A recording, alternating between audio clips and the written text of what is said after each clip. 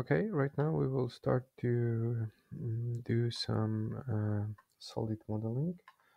I will just show you some basic tools to do the volume objects in AutoCAD. We will start from the simple box. If we go to the home and box tool, we can mark corners, and we see we create the box. I'll just move on this geometry. Yeah, and this box, as we marked it, has got the arrows, which are really nice tools to control the sizes of it, but they are not very precise. So in most cases, we will be using a little bit different approach. We will be using extruding. If we go here and check what are the possibilities, we have extrude, loft, revolve, and sweep. Let's try to use all of them. Let's see, do this. First of all, let's try to extrude this single line. If we go up, we see that the plane surface has been created. So it's not the best option for us. If we draw our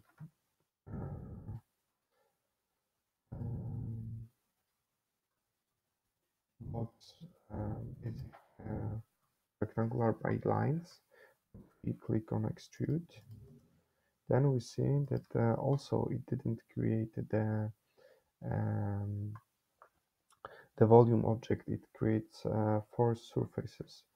To check it, maybe to see it more visible, we go to the conceptual visual style, and we see that this box, it's volume object, but this one, it's empty inside. It's just 4 surfaces.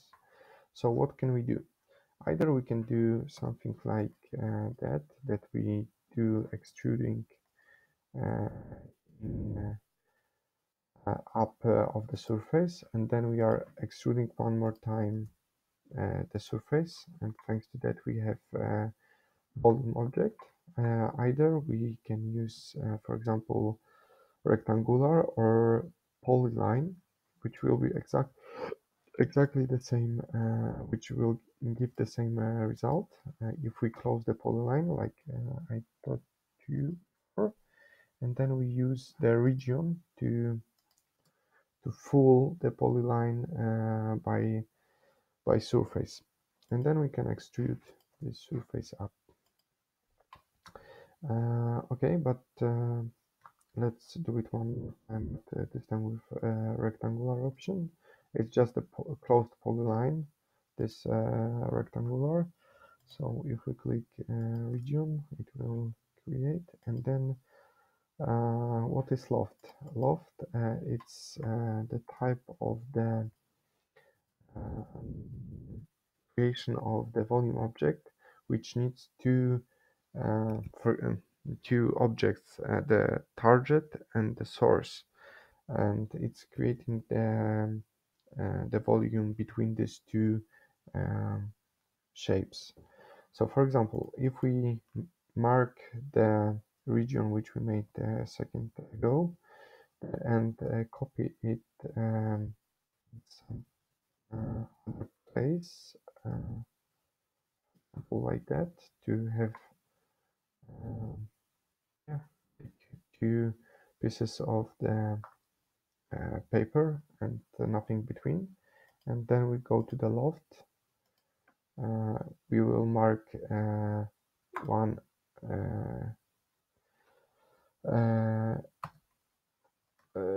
and the other regions, and then we click enter. We see that it creates between those two the volume, yeah, just the solid. But what is important here, that for example, if we go to the rectangular, and let's make two different rectangulars, like one is smaller than the other. and then let's do up this small one,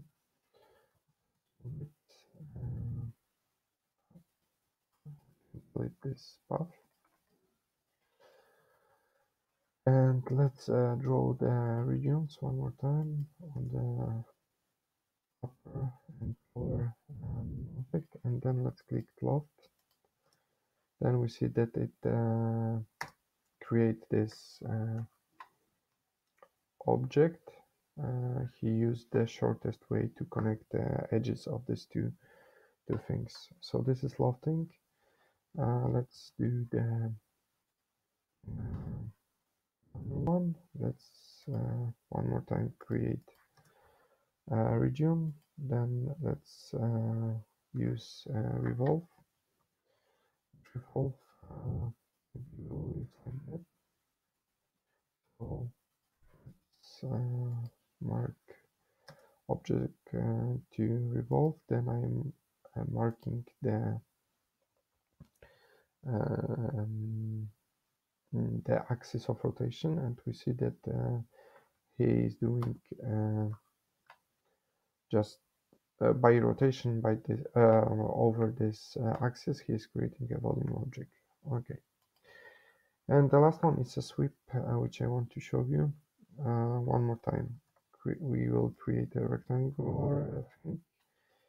Then we will create a region, and let's create a line.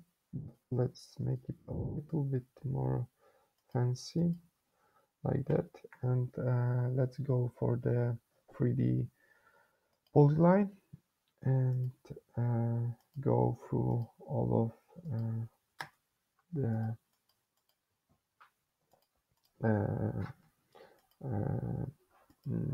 edge points of the lines which I created.